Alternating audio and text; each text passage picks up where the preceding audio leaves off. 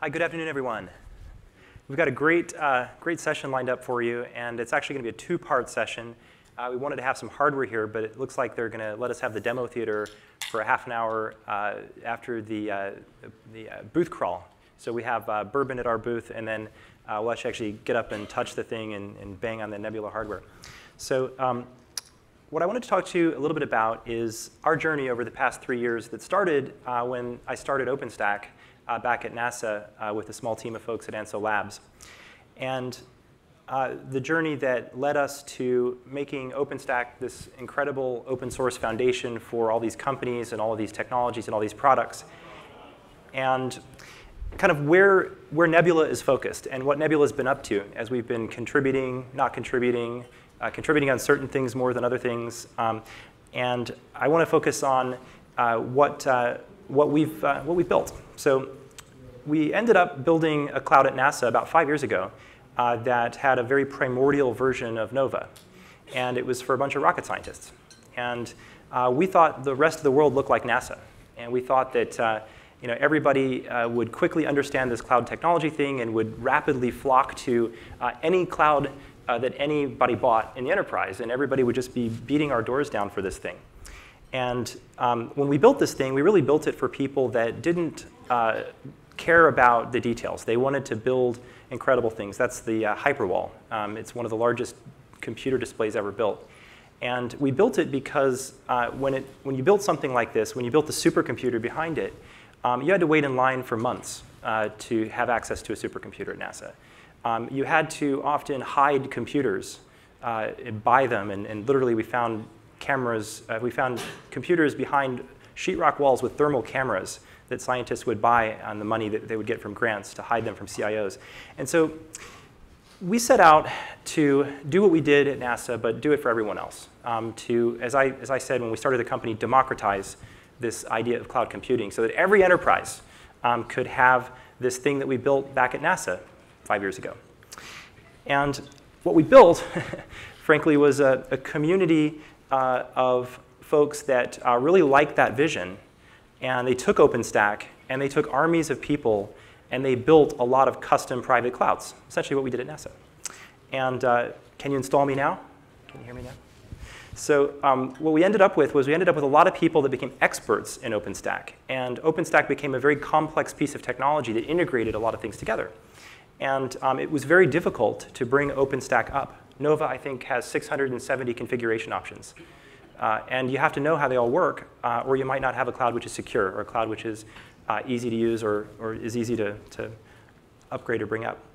But we built this thing for people that were animators and creators, people that were trying to figure out how to visualize gene sequencing, and scientists and end users, right? We didn't intend to build something that was so complicated that it would take a whole team of people months or years to stand up a cloud. So when we set out to build the Nebula product, we set out to build it for people that wanted to use clouds, not build clouds. And I think that's a really key distinction. If you're in the enterprise, you don't necessarily want to build the technology that you consume. You want to use the technology you consume. So in 2011, we set out to simplify private cloud. And our vision, everything we've done for 3 years, has been focused on making the cloud something that you can deploy easily. And so what I want to introduce for the first time here at OpenStack is the Nebula One. And we're about to see this thing and some really neat new features and technologies Vish is going to dive into in a few minutes here. But this is a truly remarkable piece of technology. We built what we call a cloud controller.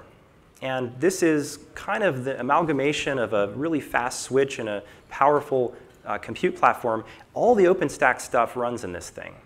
So I can plug a rack full of servers into this device and bring up a cloud in about an hour and a half.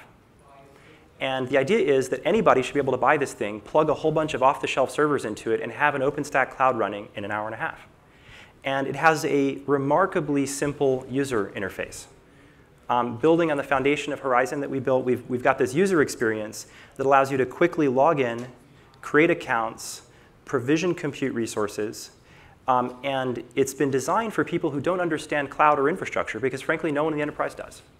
So to the extent that we can go out to millions of people that might be scientists or animators or creators or people that really have no business going out and buying a bunch of O'Reilly books and introduce them to the power of cloud, this is the key to the enterprise. It's taking people from not understanding this technology, never having control of infrastructure, and getting them in the pilot seat as quickly as possible.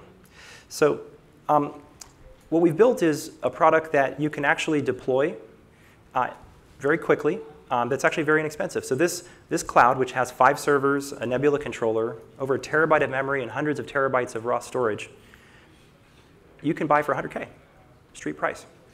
And then you can scale it out.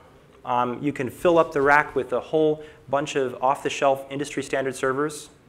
Vish is going to show you a little bit more how this works in a minute. But this is the way it works. And then if you need it to be bigger, you can actually scale it out to multiple racks. And this multi-rack system with 95 servers, with over 4 petabytes of storage and 18 terabytes of memory, you can deploy for around $1 million.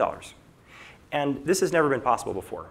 So what we're here to do today is show you this thing. So what I thought, I could bring Devin Carlin up here, who's my co-founder, who wrote a lot of the Horizon code and Keystone. I could bring Vish, Gordon, our new CEO up here, Trey Henry, who wrote most of the Horizon code.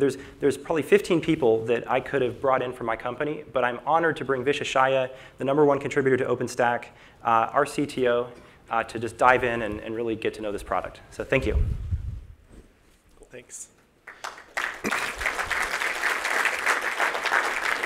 Thanks, Chris. So I'm going to be showing you guys some of the new features that we've been working, some of the way that the whole system works. First, I want to talk about the main goal of our system was to create something that is extremely easy to install. So we want people to be up and running in a couple of hours. So this is just demonstrating unboxing the system, plugging it in. We've got an integrated 48-port 10-gig switch. You cable up a few cables, cable an external out-of-band management switch, and essentially, in a very, very short period of time, you're up and running. So this is going through the installation process. The first thing you do is you enter in an accessible IP address so that you can access the system. And then you go to that IP address and you go through a few pages of configuration options. One of the main things we're trying to do here is make this ready for the enterprise. So there's things that enterprises need. You want to be able to capture your syslog feed. You want to be able to have SNMP traps. There are certain configuration options that you need to enter in. And here's going through the configuration options. You can see you put SMTP server in. You pick your network range. You want to see where it's going to show up. You put in your DNS server. It actually show up on your local DNS server. So you can basically hit proxy.nebula.yourcompany.com instead of having to remember some random IP address to hit. And within just a few minutes, you've got a private cloud that's ready to use. And going through using the cloud is as simple as entering a username and password, selecting an image, picking a name, and hitting launch. So that's the experience that we want everybody who wants to use the cloud to have. Not trolling through thousands of pages of documentation, figuring out all the configuration settings you need to go, spending 2 weeks just getting a demo cluster up, and then eventually getting a team of people and going into production. We want it to be just that simple to use the cloud. So that was our first goal. And so one of the main things we're focusing on is making it really, really easy for enterprises. So what does that mean? That means, first of all, we want to use industry standard servers. So you don't have to buy your servers from us. You get the controller, you buy a Dell server, you buy an HP server, you buy an IBM server, you buy a Cisco server, you buy a Supermicro server, plug them all in, they all work, right? So you can leverage your existing relationships. Most enterprise customers have existing vendors that they want to buy from. They don't want to have to go through a new process of verifying that they're allowed to buy servers from a new OEM that they've never heard of. They want to be able to get their standard support, et cetera. So we offer standard industry servers. We've done a lot of configuration, improving the network experience. So the whole goal is basically you take your servers, you plug them in, and then everything comes out through a single cable. Now, obviously, we have a full switch, so you can plug in multiple 10-gig links. But the idea is it should be as simple as your cloud is at the end of one cable. That's all you should have to do. Once you plug your servers in, you connect to that cable, and you have a cloud. Now, the process here is showing what it's like to log into the admin panel. Chris showed a little bit of this already. But essentially, you have this beautiful interface. It's very responsive.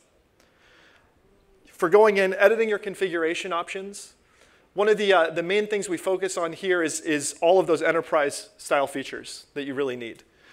Being able to change network addresses, being able to put in your syslog feed, all those configuration options that make it easy for an enterprise user to hook it in with their existing systems. Right? You shouldn't have to create a whole new set of strategy in your infrastructure when you bring in cloud. Yes, you're going to be changing all your development practices. That's understood. That's why cloud's so valuable. But you don't want to have to change your infrastructure practices. So we're trying to bring cloud in an easily consumable way into the enterprise. One of the other things we have is SSL certificates by default. That means that everything is HTTPS secured, all of your endpoints. You put your own certificate in there. It can be verified, or it can be a self-signed cert if that's what you want, but you can actually have a signed cert and have real, you know, the little green lock that you see on your browser, that actually works, which is pretty neat. We have systems like remote support. So if there's ever any problem, you can actually open up a tunnel. We can go in and we can help you debug issues that happen remotely. We have a view of the whole system where you can see your utilization, how much compute, how much storage you've used across the cloud. I mean, this is really valuable. You want to know when is it time to buy new nodes. We actually provide a feed of metering data from the cloud so that you can see what's going on. And we have a nice little graph showing metrics, how much CPU is in use on each node, so you can find hotspots, et cetera.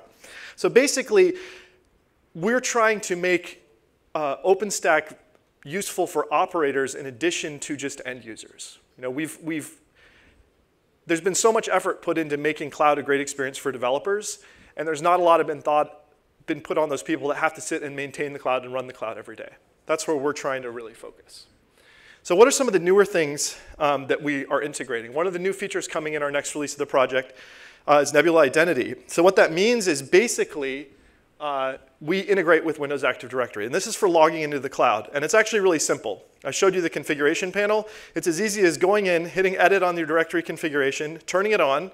So by default, if you don't have it on, then you just create users and accounts like you normally would in an OpenStack cloud. But if you put in your Active Directory credentials, then within a few minutes, you have the ability for any of your users already existing in your enterprise to log into the cloud, which is actually really powerful. Now, you can limit that by limiting it to a specific Active Directory group, or you can just say everybody who has an Active Directory account automatically can log into the cloud. But you know, that's just a couple of minutes in configuration to add Active Directory, which is pretty powerful. The next really big thing that we've been working on, and this is something that we think is really important. So most enterprises have a huge investment in storage infrastructure already. They trust their storage, right? So we trust your storage too. One of the things that we've been working on in our last release is integration with NetApp. Now, I'm going to do something completely crazy here and do a live demo. And people say you never do a live demo on stage, but I don't believe those people. So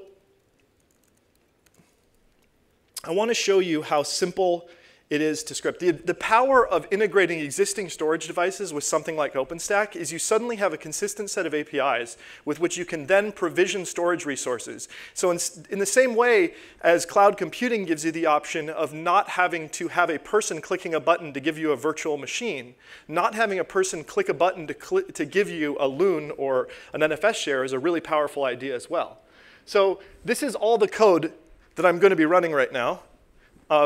You can see it's about 3-4 lines split out. So I'm basically just using the Cinder APIs to create 2 volumes, launching an instance that's connecting those 2 volumes. Now the image that I've created is a special image that runs VD-bench and basically just does a whole bunch of I/O load on the system. So I wanted to show you what I'm running. This is running against one of our dev clouds. I'm not getting error messages, which is a good sign.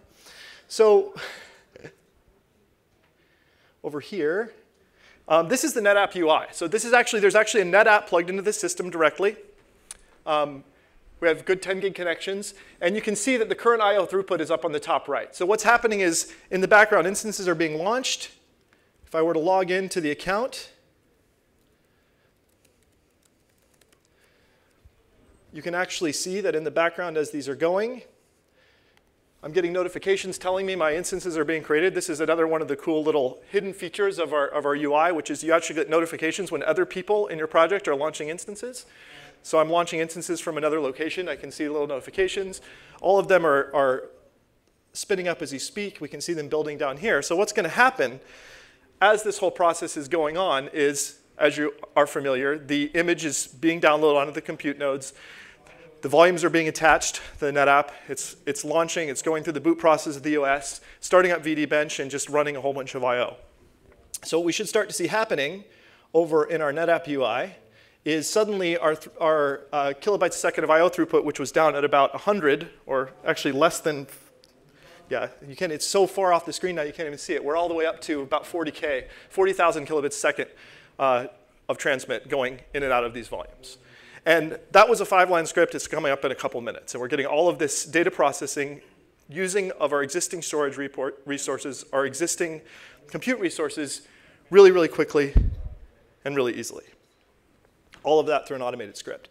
So obviously, this is a toy demo. I mean, all I'm doing is doing a benchmark. But it really shows the power of being able to dynamically provision things with those APIs, and the power of being able to do it on infrastructure that you already have purchased and you've already invested in. Like, you already have a NetApp sitting in your data center. Wouldn't it be great to be able to use that to back your storage devices? This is the real power of sort of the plug-in architecture of OpenStack.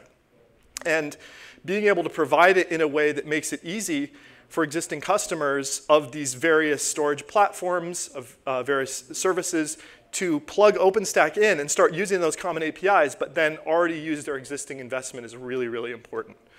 So that's one of the main things that we focused on. One of the other areas that we've put a lot of work into is security.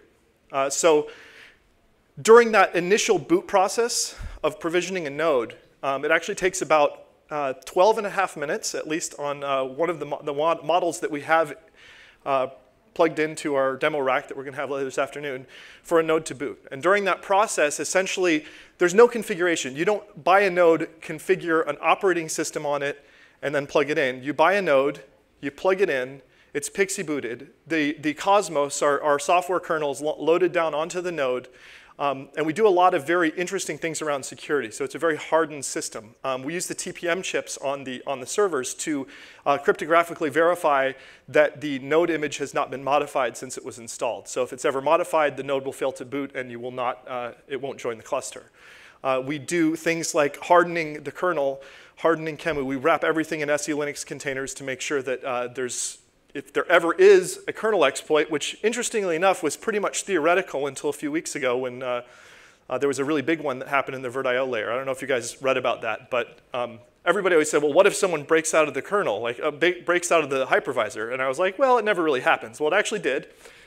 So this kind of thing does happen. So having that defense and depth of security is a really, really important piece.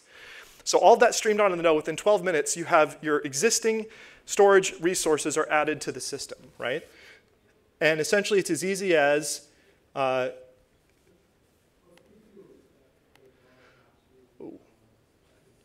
I lost my internet connection, of course. It's as easy as going to the admin's page, and you'll see that new node just added to the cloud. So it shows up on the front panel. There's a nice little animation you see, and then suddenly it's on the admin page. So we can make use of all of these existing resources right away with minimal effort by wrapping them in a common API, which is the real power of OpenStack.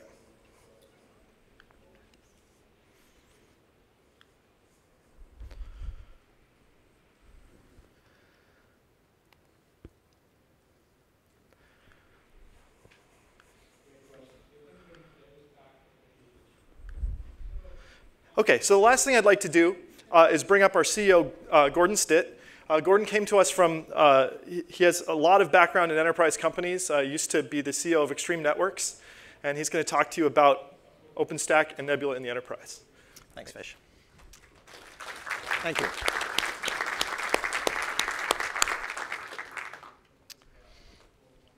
So being relatively new to OpenStack, it was interesting to me looking a little bit back at the history, and the first wildly successful consumer-oriented public cloud was Amazon. And if you use the Amazon cloud, all you need is a browser and a credit card. And you connect the way they want you to connect. And in effect, Amazon was the center of the universe. They didn't worry about anything else as long as you had a valid credit card. And the interesting thing is looking at some of the early OpenStack implementations. And in fact, when I got to Nebula, looking at some of how our early customers use it was exactly the same way. They'd set up the cloud and say, OK, we're the center of the universe. You connect to us. And in the early stages of the market, that worked great. Right? People were really excited about having all these compute resources at their disposal. And they were excited because it was new, cool technology and was going to solve all their problems. And they connected to it. The challenge is as we move into what I'll say the next phase of this market, where people are looking at within an enterprise and saying, hey, this private cloud or this hybrid cloud model is really what I want. But I have all my data stored in my storage arrays or in existing data centers. And I don't want to move all that onto a cloud. And Vish talked to you a little bit about how we solve that problem. And then there's the networking side of it, which is, how do you connect this to your existing enterprise resources? And if you look at it, the way people viewed OpenStack in the early stages of this market was as the center of the universe. But if you're an enterprise and you're using this as a private cloud, the center of the universe is not OpenStack. The center of the universe is the existing IT infrastructure. And that includes existing compute. It includes a network which may be configured and used in many different ways in terms of layer 3 endpoints, in terms of VLANs, and of course the whole concept of identity. And so what's important now as we look at putting these into production in real-life enterprises that are existing and ongoing is making OpenStack an appendage. And it's not a step backward, it's really a step forward in connecting OpenStack to existing resources so that the analytics perhaps can be run on OpenStack and can access existing enterprise data. So when we look at this market and say, hey, what's the opportunity in this hybrid model? Is as an enterprise private cloud. And that is in producing all of the features and capabilities, hardened capabilities necessary to connect to existing compute, to existing networks, and to existing identity systems. And those are the elements that are needed in this next phase of the market. With that, that's the end of our presentation. We'd like to invite you at 6:30 this evening to come down and see our live demo. We have brought a real live Nebula out here mounted in a rack with a bunch of nodes from all the different vendors that we showed you, along with some NetApp storage. And we'll run these demos live for you later this evening. So thanks everyone for coming, and thanks to Chris and Vish for a great job.